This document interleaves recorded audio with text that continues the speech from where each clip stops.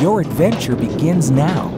A unique and amazing experience awaits you 650 feet underground. You'll be traveling into an active salt mine, not far from where miners are harvesting salt to use on icy roads. You will learn about salt, how it's mined, and what it's like to be a salt miner. You can stand next to a superhero or a supervillain among the collection of famous movie costumes on display in the mine. See the dazzling salt crystals on our dark ride, or travel the rails back in time on the Salt Mine Express. Our salt rooms are huge with high ceilings and limitless space. The layers of salt and mud you'll see were formed millions of years ago when this area was completely underwater. Some visitors tell us that breathing the salt air helps people with allergies.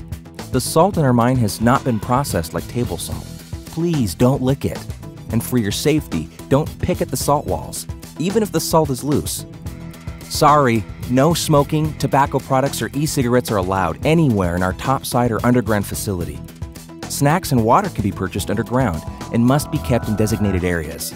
To follow mine safety regulations, all visitors are required to wear a hard hat and an emergency respirator while underground and on the hoist, just like the miners do.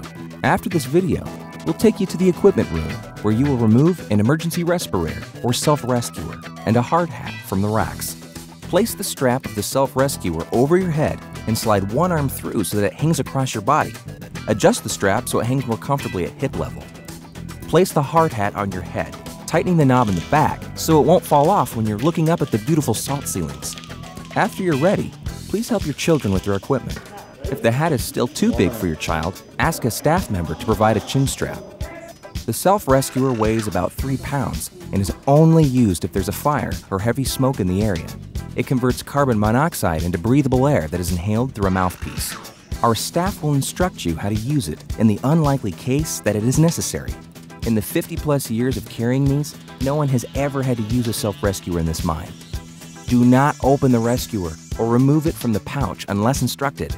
Each one will cost over $400 to replace. Even dropping it may make it unusable.